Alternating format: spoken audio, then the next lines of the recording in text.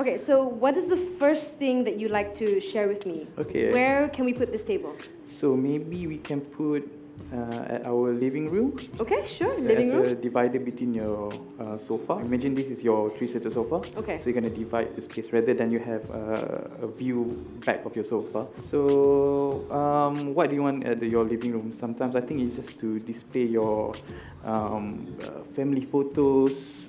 Yeah, there's tips on to decorate your pictures. Okay, in the living room. Yeah, actually, usually we use odd numbers. I see. Because usually we're gonna see the balance in the odd numbers. Right. Yeah. So odd numbers is key, yeah, ladies.